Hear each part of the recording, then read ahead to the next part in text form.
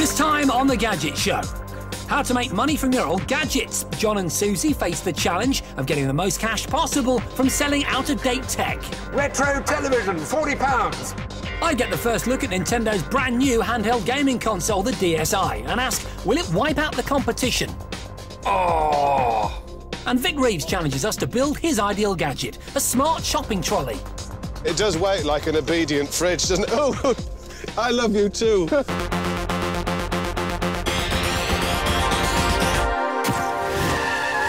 Hello and welcome to the Gadget Show. Now, you might have noticed that something important is missing from the studio.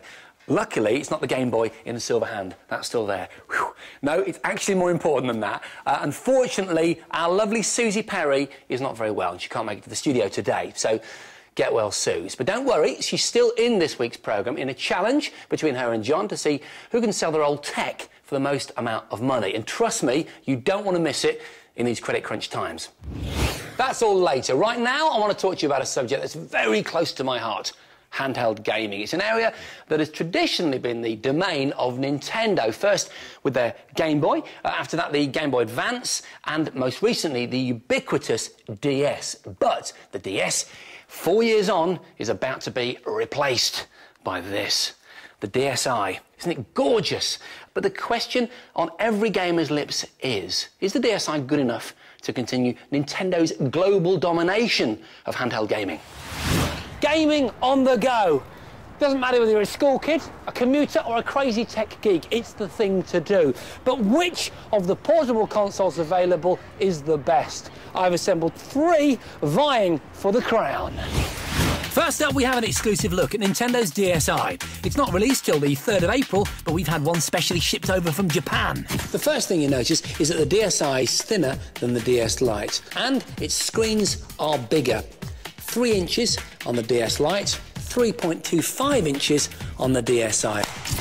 Also, 2 0.3 megapixel cameras have been added, one on the inside hinge and one on the outer shell.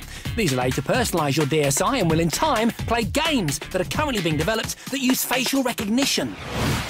The DSi's most obvious rival is the PSP 3000, the latest model in Sony PlayStation's portable range. I don't think it's possible for a portable gaming device to be any more gorgeous than this. Just look at that screen, 4.3 inches of LCD. It's sumptuous. It has Wi-Fi connectivity so that you can use your PSP as a web browser, and you can also import your favourite pictures and audio tracks. The final contender is the new iPod Touch. Not a dedicated games console, but a multimedia player. With access to Apple's App Store, users can download a whole heap of gaming content over Wi-Fi. This has brought the iPod Touch into consideration as a serious mobile gaming device, and in no small part that's down to the intuitive use of the accelerometer, the touch screen, and up to 32 gigs of internal memory. But what do these 3 like to play? I've been living and breathing them, spending hours button bashing, stylus punching and screen swiping to scrutinise the overall gameplay experience of each. So let's begin with the DSi. The Nintendo gaming experience can be defined as quirky simplicity. I mean, I'm playing Mario Kart here, and I've got to say, it sits perfectly with the physical characteristics of the DSi. It's so straightforward, and yet it's weirdly addictive. Clearly the DSi is a fun machine, but can it satisfy the needs of a gaming enthusiast? To find out, I've been playing Call of Duty World at War. This is the perfect title, with its complex content, to test the mettle of the DSi. With its improved processor, it does seem to be handling things very smoothly indeed. Graphically, however, the DSi is no improvement over the DS. It's still got 260,000 colours and an LCD screen, which in these conditions with direct sunlight is next to useless. For all of its improvements over the DS, the DSi is still a pretty simple and straightforward console. It doesn't do anything amazing graphically. The interface, I think, is good, but not earth-shatteringly good. What I am excited to find out about is what they're going to do with these 2 cameras. That could be really exciting.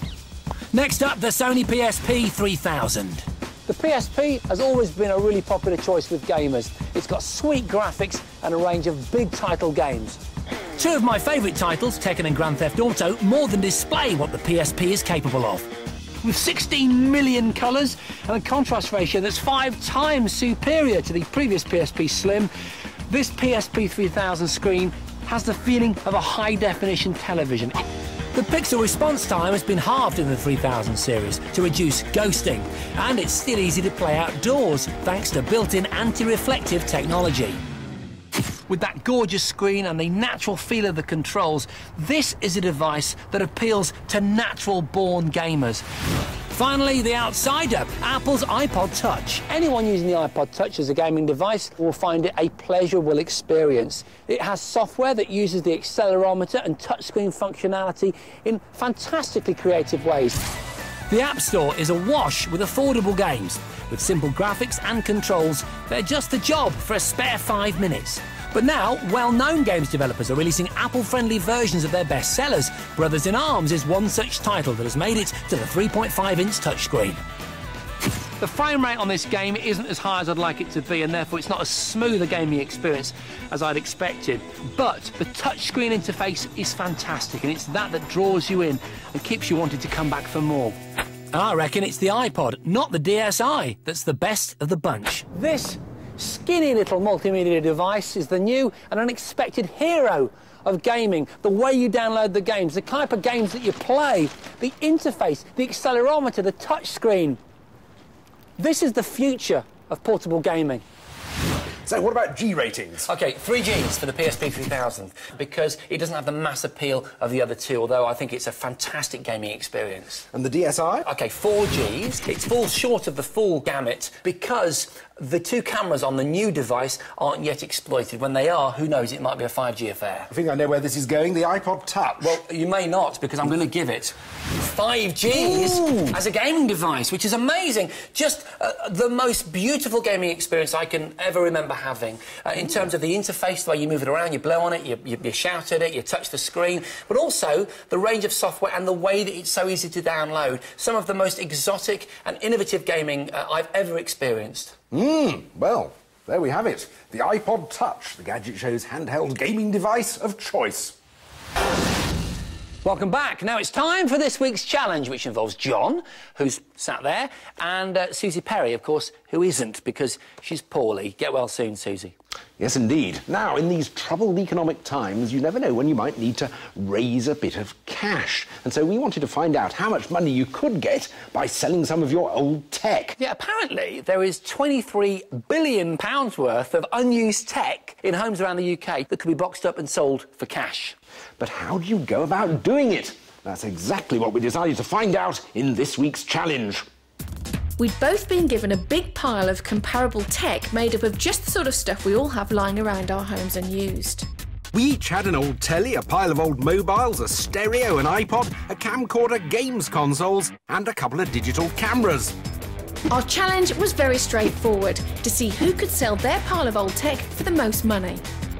But right from the start, we both had very different views about where to sell. Well, I think it has to be online because you've got so many auction and trade-in sites and you've got access to a worldwide market. John, it's a no-brainer. No. I still think there's a lot to be said for actually making a physical sale, especially second-hand, because people like to touch and feel what they're getting. For that, you can't beat the real world. So, with me only allowed to sell online and John only allowed to sell in the real world, the contest began.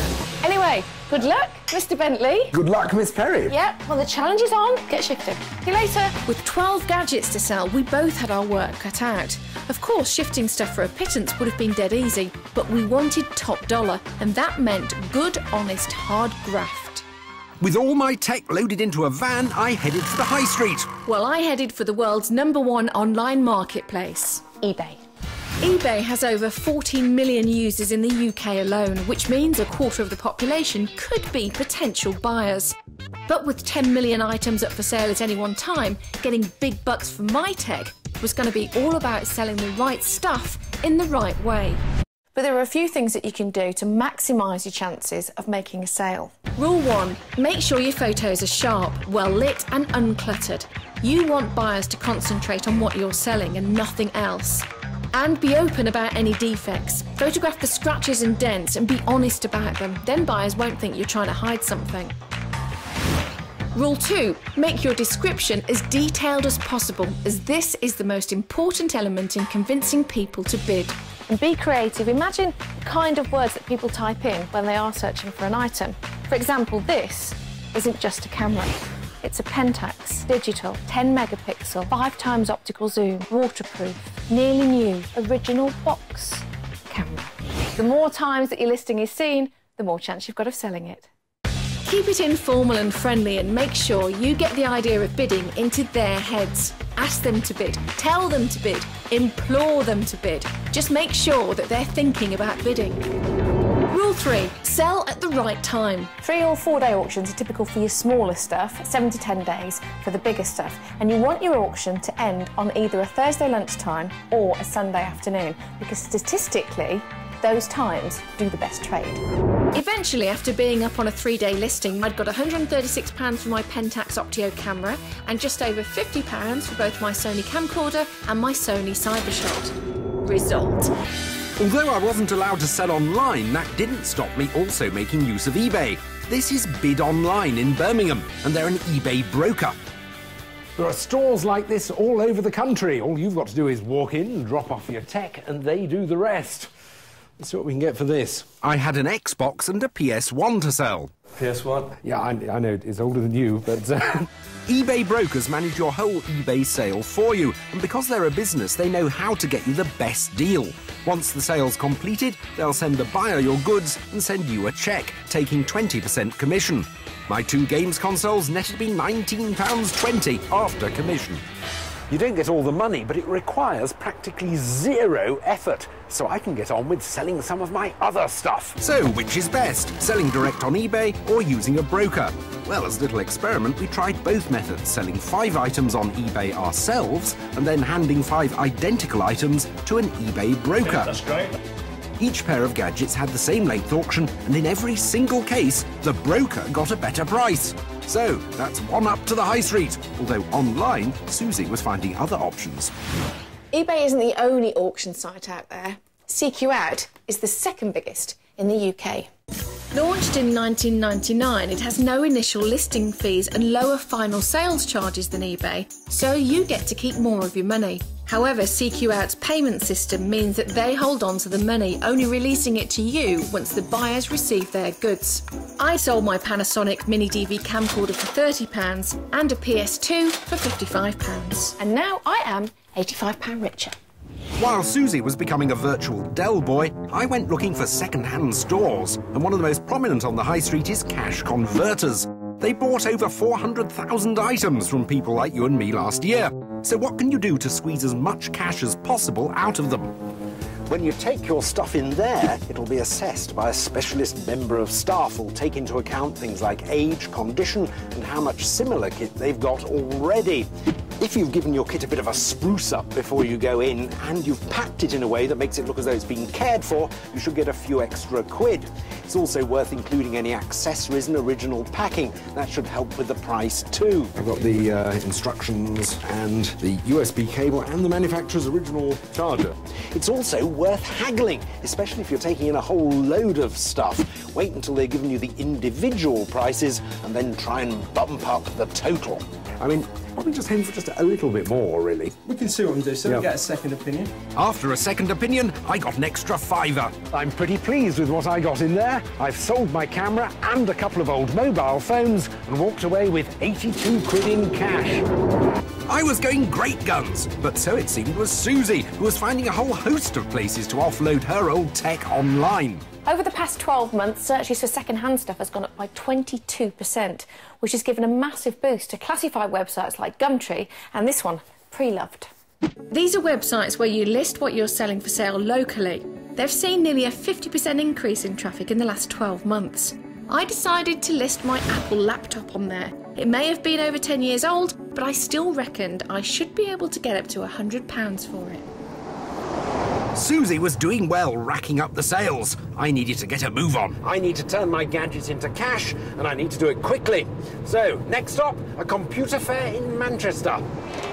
Computer fairs are like car boot sales for electronics, where you can pick up anything from laptops to blank CDs. They're regularly held in large venues all over the UK, attracting thousands of people who come looking for a bargain, both from regular traders and from private sellers like me.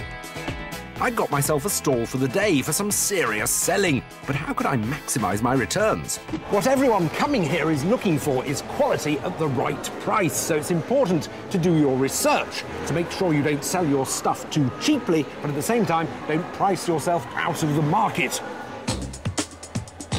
Retro television, £40. Every home should have one.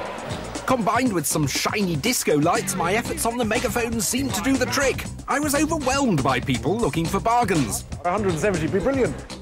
Within half an hour, I'd sold both my iBook and Nikon Coolpix camera for £170 and my Panasonic camcorder for £38. Well, that was very interesting. There was a really quite intense initial rush, and it now seems all my best stuff has gone. And it's all gone very quiet. So time for some price reductions, I think. It's sale time. I didn't want to cart any of this stuff home with me, so whatever I got would be worth it. Slowly but surely, the items started to sell. It's generally recognised in law that by buying something second-hand, people are paying less for taking on the risk of buying an older product. Nothing like customer service. But just before I left, there was a final twist in the selling saga. Now that's interesting. Just as we were packing up, the bloke who bought the iPod has actually brought it back because he's complaining there's no mains adapter in the box. Now, normally when you buy something second-hand privately, you don't really have many statutory rights. Two, though, do apply. The stuff the seller's selling has to be theirs to sell, and also it has to be as described. In this case, obviously, he'd had a good look at it first, but it does say on the box that it has a mains charger, so I've decided to give him his money back. It seemed the right thing to do. Still, despite the return, I'd made a handsome £251 profit at the fair alone. The time was running out for both of us, and it was now a race to sell our remaining tech. At Shea Perry, it was time to shift some old mobiles. There's a number of online companies that will buy your old phones off you. PhoneBank, Gazelle, BuyMyTronics, Envirophone, to name a few. I got the best for my two phones on PhoneBank, and not to be sniffed at, £20. Now it was time for the final push. Susie's last two auctions were coming to an end, and to sell my last two gadgets, I was heading for CEX, a specialist electronics trade store. CEX was founded in 1992 to buy, sell and exchange electronic goods, and with stores in the UK, the US and Spain. It's quite an advanced system. How much for these then? So they can offer a 12-month guarantee on resold goods. They submit any electronic equipment to a series of tests before they'll buy it. My iPod passed with flying colours, netting me £24. But transporting my old PS2 up and down the country had damaged the laser, and they wouldn't take it. Still, I got £6 10 for the control pad and games, making my final sale just over £30. While John had sold all that he could, I was left with my TV and hi-fi. I had high hopes at the start of the auction, but as time went on, the bidding eased up, and as is always the case, I had to sell to the highest bidder. But at least it brought in another £45.95. We were done, but who'd made the most cash? Well, I'd managed to raise £473 from my 10 days selling online. And I'd got £382 10, 90 quid less than Susie. 90 quid down. I am sorry, because you were hammered, John. That is quite a big win by Susie, isn't it? It is, I did find some of her techniques for eBay very informative, especially selling on a Thursday and a Sunday. Yeah, but all this eBay strategizing, is all very well, but if you actually need cash now, you can walk into those shops and come out with it in your hand in minutes. That is a really good point, but nevertheless, you lost the first part of the challenge. I'm sorry to rub it in, yes. But don't worry, you've got a chance to excel yourself, as later on in the programme, Susie and John are going to use the money they made from selling their old kit to make some interesting purchases of new kit. That's later on in the programme. Up next, though, it's the Wall of Fame.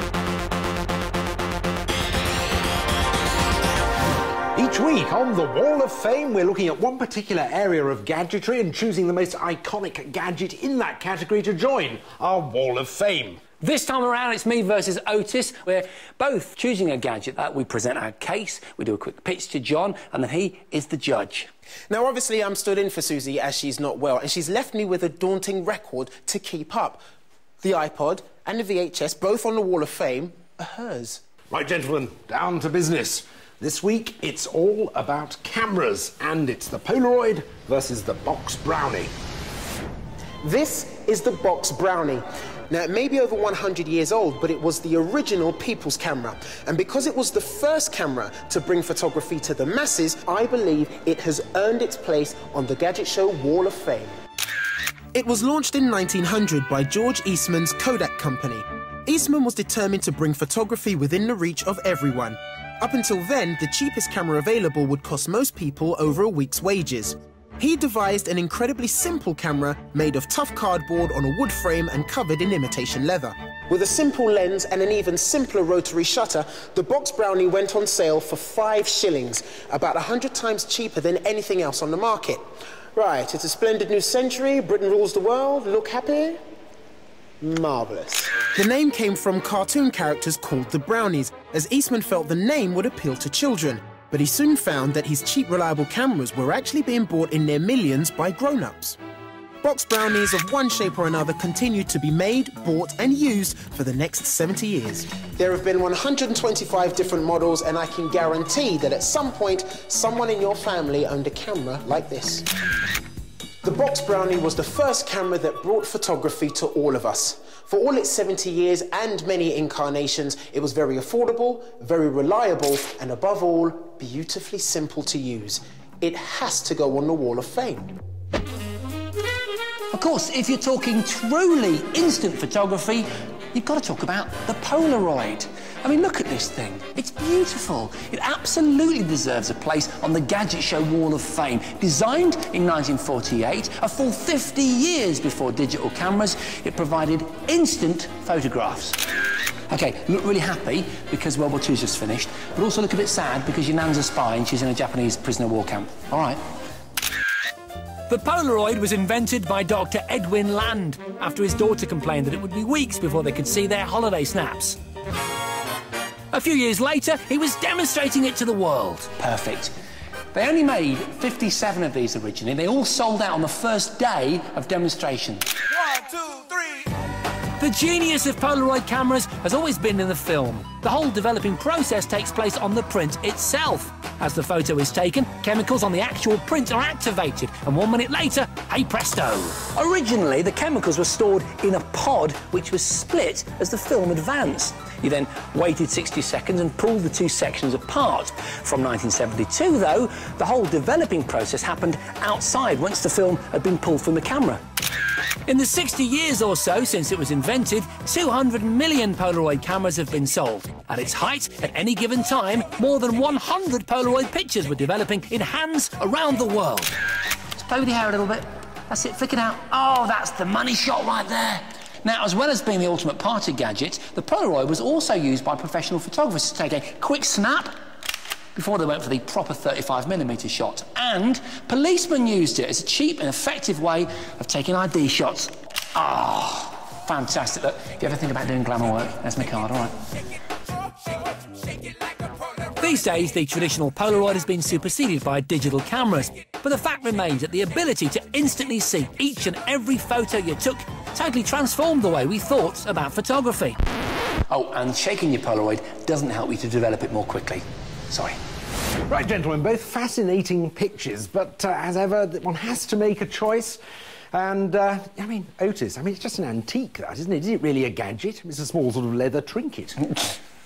Of course it's a gadget. Within the first year of release, these sold 150,000 units. It's the camera that gave millions of people the chance to capture memories forever. Good point. And Jason, a spectacular piece of equipment. But the pictures, frankly, they're often a bit of a disappointment. The colours could be awful, they're faded away. I love the Polaroid aesthetic. I mean, it's the sort of thing now that you'd spend hundreds of quids on software to reproduce. Good point. But the decision, I mean, as ever, they both deserve a place, really, on the Wall of Fame. They're both tremendously important cameras, but I've got to choose between the one and the other. Ooh, the Polaroid, the Brownie, ooh. I think popularity has to win the day. It's got to be Otis's Box Brownie. Yes! Thank you very much. Because it did revolutionise photography. It just made it affordable for people. They sold millions of them. It lasted for 50 or 60 years as a brand. I mean, it's just such an amazing success, an amazing, groundbreaking product.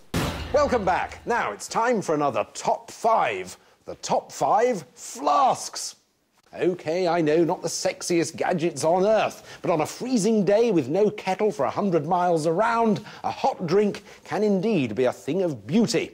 Everybody needs a flask. The question is, which one to choose? Well, that's what you're about to find out. Here I've got a range of 15 flasks, but which are best equipped to satisfy your hot drink needs on a day out in the country? To find out, I've devised a couple of tests, starting with how well they retain heat. For this, I filled each of our flasks with coffee, ensuring their contents were a piping 80 degrees centigrade before tightly securing the lids. Next, I took the flasks outside to leave them exposed to the elements for a gruelling 24 hours.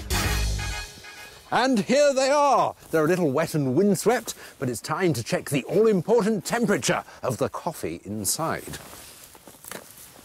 Vacuum flasks like these have a narrow gap between the inner and outer walls, which is evacuated of air and helps prevent heat loss by convection and conduction. They also have a reflective layer on the inside, which helps prevent heat loss by radiation.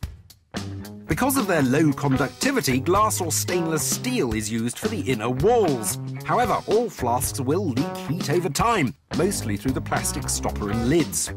To scrutinise the flask's individual performances, I recorded the temperature of their contents.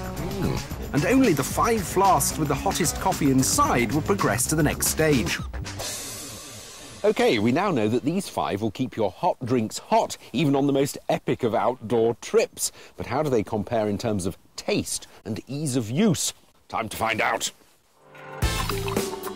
All 5 had successfully preserved a fresh coffee taste, so the final order of the top 5 would depend on heat retention, usability and features. At 5 is the Aladdin Aveo. The Aladdin's got a minimalist, smooth sort of stainless steel finish. It feels well finished. Not sure the cup's that appetising a drinking vessel, though. It's got one of those caps that you can half take off, which makes it easier to pour. It also helps keep the heat in. And it's a fairly clean pourer. At 4 is the Thermos Everyday 100. I think this is a more successful example of the smooth stainless steel style. It's very good looking indeed, and when you open the insulated cup, you get an automatic stopper. So with this flap shut, no coffee comes out, but when you want to drink, just flip it up and pour. At 3 is the Thermos Floating Flask. I like its tough, shock-resistant plastic case, which makes it resistant to bumps and dents. And I'm intrigued by the fact that it floats, which would make it ideal if you like a cup of tea with your angling or boating activities. At 2 is the Stanley Bolt.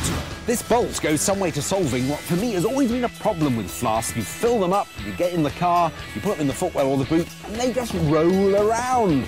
But this doesn't, because it has this bolt shape, which helps steady it. It also holds the heat well. It's a nice piece of design, and I like it. And at number 1 is the Aladdin Challenger, which was top dog in the heat retention stakes. Now, one of the reasons for its excellent heat retention may be the fact that it's got a double cup at the top, which I think is an excellent feature in a flask. I mean, it's great for when you're out with friends, and it's also got a secret compartment in the bottom, which you could use for sugar or indeed for 2 different types of tea bag. It's good. It's a really good cup. You can actually make your drinks the night before now. It's great stuff. OK, now, you may already know this, but in 3 weeks' time, we're doing something called the Gadget Show Live. It's an exhibition at the NEC in Birmingham, and if you're sitting there now smugglishly brandishing your tickets, good for you. But if not, you might like to know you can win them in this week's Gadget Show competition. Yes, indeed you might, because this week we're giving away 4 pairs of tickets to Gadget Show Live, including tickets to the Super Theatre, where us lot put on a performance of the Gadget Show like you've never seen it before, and transport to the show and back home again. Yeah, and this week, because we're feeling particularly generous, we're also going to give 4 of you the chance to win 50, yes, 50 gadgets. So that's 4 winners, all getting 50 new gadgets and tickets to Gadget Show Live. It's brilliant. And here's the full list of everything you could win, read by him. A 50-inch plasma TV, a 32-inch LCD TV and an in-focus DLP projector, a high-def Blu-ray player and 15 Blu-ray movies, a MacBook laptop, an Apple iPod Touch, an Epson photo printer, a Nintendo Wii, a Wii Fit and a DSi as soon as possible after launch, a Microsoft Xbox 360 and a couple of games for each of the consoles, a Panasonic compact digital camera, a high-def Sony camcorder, a Sony reader and a Surefire torch, a bulletproof USB memory stick, a pair of Skullcandy headphones and a Gorilla Pod, a Berghaus rucksack, a Yoga Gatekeeper Pico, a Magimix food processor and an Oral-B Triumph electric toothbrush, a Flip Video Ultra and a Pure Dab radio, a Pocket Surfer, a year's free subscription to Sky's Full HD service plus dish and decoder, and a year's free broadband at the very best speed we can reasonably get where you live, an appropriate Wi-Fi router to go with that, and £50 worth of calls a month free for a whole year on the 3 network, and a Sony Ericsson CyberShot mobile phone. Altogether, it's a prize fund worth nearly £30,000. And to be with a chance of winning, you'll need to know the answer to this question. In which movie did Tom Cruise's character memorably use the phrase, "Show me the money"? Was it A, Jerry Maguire, B, Days of Thunder, or C, Rain Man? To enter, call 0904 16 555 or text A, B or C to 63555. Calls cost £1.50 from a BT landline. Calls from other networks may vary and from mobiles will cost considerably more. Text costs £1.50 plus one message at standard network rate. For rules, go to 5.tv/win. Lines close at midday on Monday, March the 30th. And of course, we'll show you the question again at the end of the show. Good luck. Now it's time to return to this week's challenge. You remember from earlier on in the show, Susie and John were set the task of selling their second-hand gadgets. Susie could only use online means, whereas John could use everything else except online to make as much money as possible. Susie won quite impressively, raising the figure of £473, as opposed to John, who only managed to raise £382.10. So Susie won that one. They now move to the second and final part of the challenge, where they use the money they've made to buy the best computer and TV they can find. Our mission was to buy the very best TV and computer or laptop that we could with our winnings. But where do you go and what do you look for? Well, back on the road, I was on the hunt for a cheap telly. I tried wanted ads, the local paper even, but then I got to thinking about a more focused search. Now, when a TV leaves its manufacturer, it goes to any of the sort of places where you normally expect to buy a new TV, the high street shops, the online retailers, the catalogue sellers, and so on. But the shelf life of a TV model is short. New models soon supersede old ones, and any of the old ones that remain unsold are quickly shuffled off to the rental market or to TV wholesalers, even though they're still new and in pristine condition.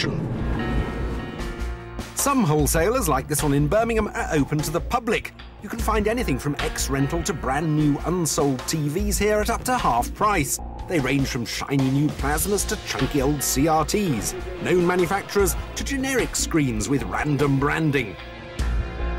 If a TV doesn't sell here, then it's exported, say to Africa or the Middle East. So a place like this could be your last chance to pick up a bargain telly before it leaves the country. Meanwhile, Susie was at home Googling for cheap tellies and found sites like BDirect and Pixmania, which were up to 18% cheaper than shop prices. This TV here is ex-display, so it's probably just been sitting in the showroom for a while, but it can't technically be sold as brand new. So it looks like some fantastic deals on here, but you can't go jumping in and take it at face value. You really need to do your research. The best thing to do is check out the archived reviews on sites like Trusted Reviews or CNET to see if the telly you're after is worth a punt. With the TV search well underway, we also had to find the best computer we could.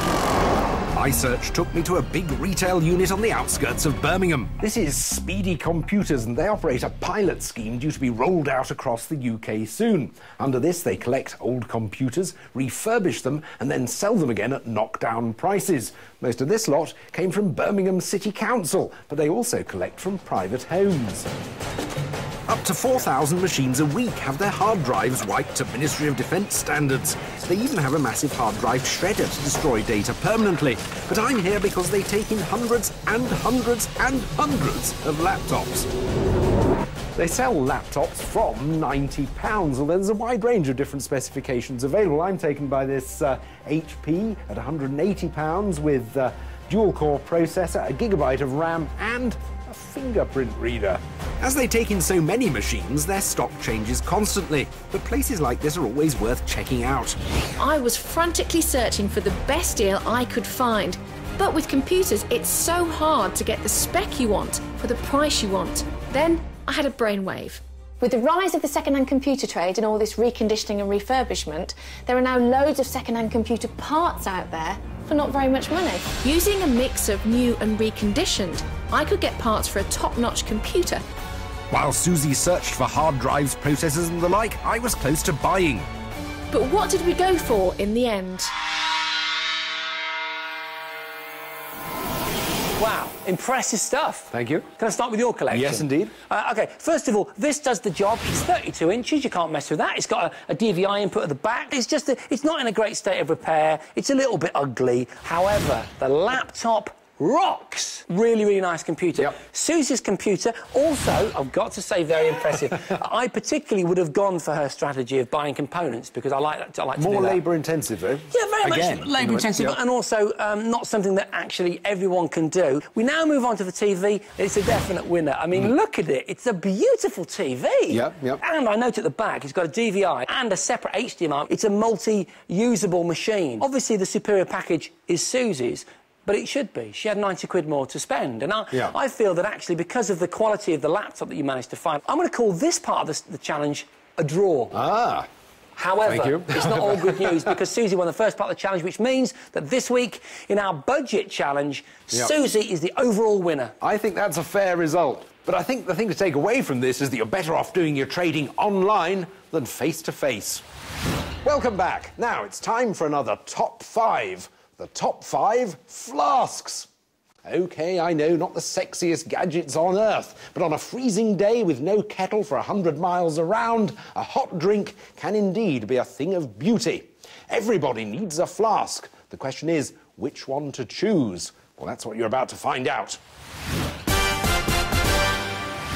Here I've got a range of 15 flasks, but which are best equipped to satisfy your hot drink needs on a day out in the country? To find out, I've devised a couple of tests, starting with how well they retain heat. For this, I filled each of our flasks with coffee, ensuring their contents were a piping 80 degrees centigrade before tightly securing the lids. Next, I took the flasks outside to leave them exposed to the elements for a gruelling 24 hours. And here they are. They're a little wet and windswept, but it's time to check the all-important temperature of the coffee inside. Vacuum flasks like these have a narrow gap between the inner and outer walls, which is evacuated of air and helps prevent heat loss by convection and conduction. They also have a reflective layer on the inside, which helps prevent heat loss by radiation. Because of their low conductivity, glass or stainless steel is used for the inner walls. However, all flasks will leak heat over time, mostly through the plastic stopper and lids. To scrutinise the flask's individual performances, I recorded the temperature of their contents. And only the 5 flasks with the hottest coffee inside will progress to the next stage. OK, we now know that these 5 will keep your hot drinks hot, even on the most epic of outdoor trips. But how do they compare in terms of taste and ease of use? Time to find out. All 5 had successfully preserved a fresh coffee taste, so the final order of the top 5 would depend on heat retention, usability and features. At 5 is the Aladdin Aveo. The Aladdin's got a minimalist, smooth sort of stainless steel finish. It feels well finished. Not sure the cup's that appetising a drinking vessel, though. It's got one of those caps that you can half take off, which makes it easier to pour. It also helps keep the heat in. And it's a fairly clean pourer. At 4 is the Thermos Everyday 100. I think this is a more successful example of the smooth stainless steel style. It's very good looking indeed, and when you open the insulated cup, you get an automatic stopper. So with this flap shut, no coffee comes out, but when you want to drink, just flip it up and pour. At 3 is the Thermos Floating Flask. I like its tough, shock-resistant plastic case, which makes it resistant to bumps and dents. And I'm intrigued by the fact that it floats, which would make it ideal if you like a cup of tea with your angling or boating activities. At 2 is the Stanley Bolt. This bolt goes some way to solving what for me has always been a problem with flasks. You fill them up, you get in the car, you put them in the footwell or the boot, and they just roll around. But this doesn't, because it has this bolt shape, which helps steady it. It also holds the heat well. It's a nice piece of design, and I like it. And at number 1 is the Aladdin Challenger, which was top dog in the heat retention stakes. Now, one of the reasons for its excellent heat retention may be the fact that it's got a double cup at the top, which I think is an excellent feature in a flask. I mean, it's great for when you're out with friends, and it's also got a secret compartment in the bottom, which you could use for sugar or indeed for 2 different types of tea bag. It's good. It's a really good cup. You can actually make your drinks the night before now. It's great stuff. Now it's time to return to this week's challenge. You remember from earlier on the show, Susie and John were set the task of selling their second-hand gadgets. Susie could only use online means, whereas John could use everything else except online to make as much money as possible. Susie won quite impressively, raising the figure of £473, as opposed to John, who only managed to raise £382.10. So Susie won that one. They now move to the second and final part of the challenge, where they use the money they've made to buy the best computer and TV they can find. Our mission was to buy the very best TV and computer or laptop that we could with our winnings. But where do you go and what do you look for? Well, back on the road, I was on the hunt for a cheap telly. I tried wanted ads, the local paper even, but then I got to thinking about a more focused search. Now, when a TV leaves its manufacturer, it goes to any of the sort of places where you normally expect to buy a new TV, the high street shops, the online retailers, the catalogue sellers, and so on. But the shelf life of a TV model is short. New models soon supersede old ones, and any of the old ones that remain unsold are quickly shuffled off to the rental market or to TV wholesalers, even though they're still new and in pristine condition. Some wholesalers, like this one in Birmingham, are open to the public. You can find anything from ex-rental to brand new unsold TVs here at up to half price. They range from shiny new plasmas to chunky old CRTs, known manufacturers to generic screens with random branding. If a TV doesn't sell here, then it's exported, say to Africa or the Middle East. So a place like this could be your last chance to pick up a bargain telly before it leaves the country. Meanwhile, Susie was at home Googling for cheap tellies and found sites like BDirect and Pixmania, which were up to 18% cheaper than shop prices. This TV here is ex-display, so it's probably just been sitting in the showroom for a while, but it can't technically be sold as brand new. So it looks like some fantastic deals on here, but you can't go jumping in and take it at face value. You really need to do your research. The best thing to do is check out the archived reviews on sites like Trusted Reviews or CNET to see if the telly you're after is worth a punt. With the TV search well underway, we also had to find the best computer we could. My search took me to a big retail unit on the outskirts of Birmingham. This is Speedy Computers, and they operate a pilot scheme due to be rolled out across the UK soon. Under this, they collect old computers, refurbish them, and then sell them again at knockdown prices. Most of this lot came from Birmingham City Council, but they also collect from private homes. Up to 4,000 machines a week have their hard drives wiped to Ministry of Defence standards. They even have a massive hard drive shredder to destroy data permanently. But I'm here because they take in hundreds and hundreds and hundreds of laptops. They sell laptops from £90, although there's a wide range of different specifications available. I'm taken by this HP at £180 with dual-core processor, a gigabyte of RAM and a fingerprint reader. As they take in so many machines, their stock changes constantly, but places like this are always worth checking out. I was frantically searching for the best deal I could find. But with computers, it's so hard to get the spec you want for the price you want. Then I had a brainwave.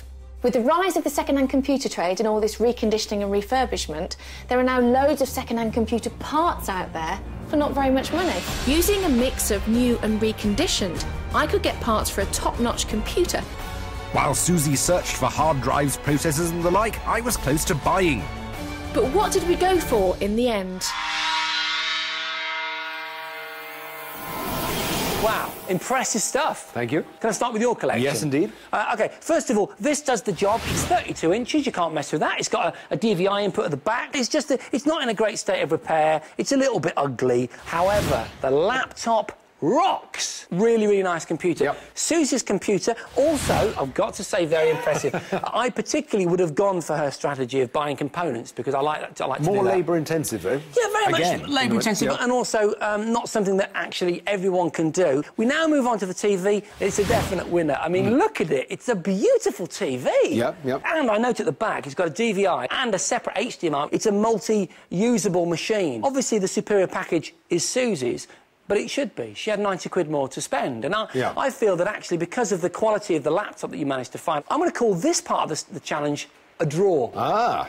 However, it's not all good news because Susie won the first part of the challenge, which means that this week, in our budget challenge, Susie is the overall winner. I think that's a fair result. But I think the thing to take away from this is that you're better off doing your trading online than face-to-face.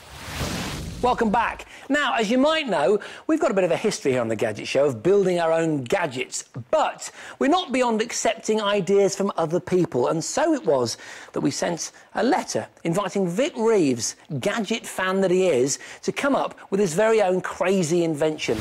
Hello, Gadget Show. I'm Vic Reeves, and here's my informal challenge for you. When I go out shopping, I take one of these with me. It's a shopping trolley on wheels with a walking stick that I pull or push using my hands. I want a shopping trolley where my hands are free. So, my challenge to you is to invent a remote control shopping trolley. This is what I'm hoping it might look like. There's the shopper and there's the trolley full of goods that's following him. And also there's some pipes at each corner so you can put flowers, an umbrella, a newspaper, walking stick or indeed a rifle. So there's my challenge to you. I do hope you come up trumps. And me being the kind of can-do guy that I am, I sent Otis to go and make it for him. I'd never done anything like this before, but I was determined to step up to Vic's challenge. First, I had to go shopping for components. OK, so this is what I've got. 2 basic components. The radio-controlled truck, which will provide the drive mechanism and the steering for our basket, and the granny cart, which is essentially the body and the wheels for Mr. Reeves's robo-trolley. I could use the motor of the car to power the wheels of the cart and turn my cart into a remote control racer, but that was just the beginning. I don't want to control the trolley, I want the trolley to control itself. Making the trolley follow me automatically would be the really tricky bit, so to help me out, I recruited Ed and Paul, 2 engineers from the University of Bath. OK, fellas, what's been suggested here by Mr. Vic Reeves is that the basket and the shopper both have magnets. But I'm thinking when the trolley gets too close to the shopper, they're just going to stick together, and you don't really want to walk around the supermarket with a trolley stuck to your butt, right? Yeah, I can't see that working. Well, you've got cans of beans flying off the shelf after the magnet. That could be hazardous as well. I think if we use infrared transmitters, put a transmitter on Vic, that can send out infrared pulses. The trolley can then receive them and tell what direction he's in. In fact, we used 4 receivers, 1 on each side so the trolley could tell exactly where the signal was coming from. We had to build a circuit to convert the infrared signal into drive for the wheels, and Paul had to design some custom software. The infrared transmitter sends out regular signals which are picked up by the sensors. The closer the sensors are to the transmitter, the stronger the signal. This software here checks each sensor's position in relation to the transmitter and tells the motors to drive or steer accordingly. When the software was complete, we sent it to the trolley's microprocessor via a Bluetooth receiver. Then finally, after hours of graft, our creation was ready. So we'd done it. We'd actually built a follow-me trolley. But would it work well enough to impress Vic? Hello, Otis. Hello, Mr. Reeves. This is it. This is the trolley. This is your remote control trolley. It looks a little bit like you're being followed by a fridge. Well, it's your design. Will it follow me? It will follow you. All you need to do is wear this special transmitter belt. Right. And then wherever you go, it shall follow. Ah. Look, it's following me. It's really quite creepy. Vic had prepared us a slalom to test the trolley's manoeuvrability. So I'm wandering about the supermarket in a carefree manner. Whoa! Follow me. This is the future of shopping, isn't it? It's not bad, is it? I'm liking it. Let's take this scenario. I'm at the checkout. Oh, I forgot some beans. Before the trolley could respond, Vic was out of range. Ah. See, what it then does is it obediently waits for you until you've got the beans. You haven't lost your place in the queue. It does wait like an obedient fridge, doesn't it? Oh, I love you too. But the real test was still to come. Could our trolley cope with the winding aisles of a busy supermarket? Right, what should we have for tea then? Smash? All right, yeah. Smash and jam? Good start, that. Easy fried onions? I like the sound of that. Yeah. It was working beautifully. Brilliant. Doing well so far. It's magic. But as we neared the freezer aisle, our trolley was confused. The shiny surfaces were reflecting the infrared. So we're in an aisle now that it's got less shininess. So it should follow you with less difficulty. We're doing all right, aren't we? Not too badly. If only I needed a pair of tights. Are you happy? I'm very happy. I think I put a lid on it to stop me shopping getting wet on the way home. Yes. I might use those pipes as rocket launchers. Good idea. But other than that, I think it's a prototype. It's fantastic. That was great. A very good start, I think. I've got it on here. Give it a go. Can I? Yeah. Have I assembled it right? Yep, and you've plugged it in. Hang on, I have, because it's working. It's already touching. There's my transmitter. That's down right, the so back. let the trolley see your transmitter. OK. Oh, it's working. There you go. Do some Hang on. shopping. I've got just some gadgets, little sling box in there. I want to move carefully. There's a little pure radio that I found. I'll wind that, eh? This way. Isn't it brilliant? Yeah. In the studio, it works much better, actually. It does, because there are less shiny surfaces to confuse the sensors. I'm going to play with this, look. I'll see you next time on the Gadget Show. Bye-bye. This way. It actually turns really well.